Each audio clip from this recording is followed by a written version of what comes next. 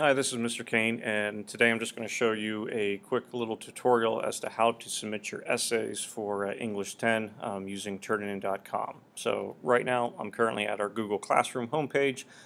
Classroom.google.com is where you would go, and again it would bring you to a main page that would look similar to this, show all the Google Classrooms that you are joined in or enrolled in, and you would go to English 10 period 5.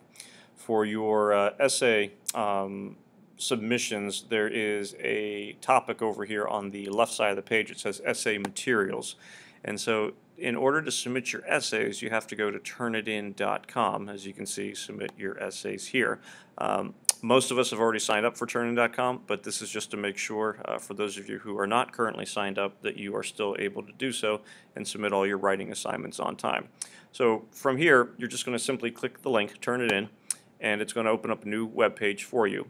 For our students at the beginning of the semester, we created a new account.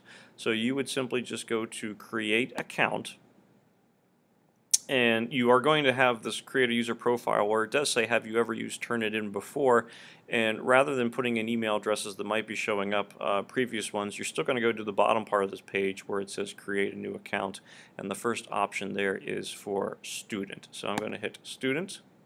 And then the first two things that it asks for are a class ID and an enrollment key. For the class ID, the number that we are using for Mr. Kane's English 10 class is 15840455.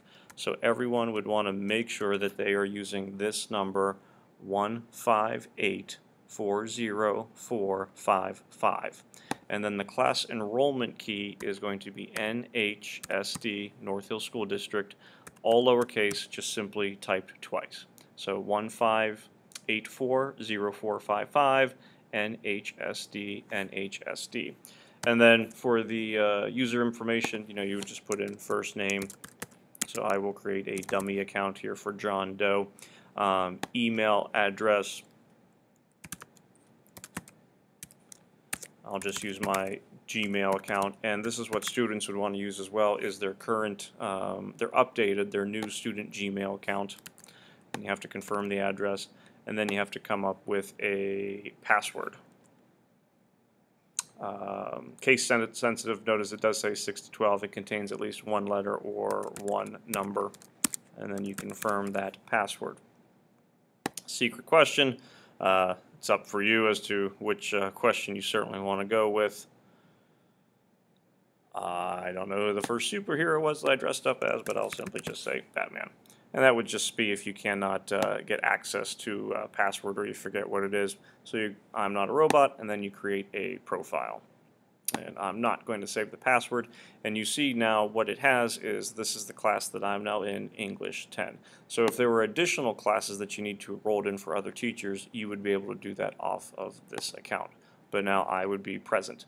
So when you click into English 10, now there's a test which we don't need, but the Oedipus Rex essay is now the assignment that you would be submitting when it is complete. So I would just simply go to submit, and then I can put in my paper title. Now this says cut and paste. You want to change this to a single file upload, which I think for most of us it would be by default.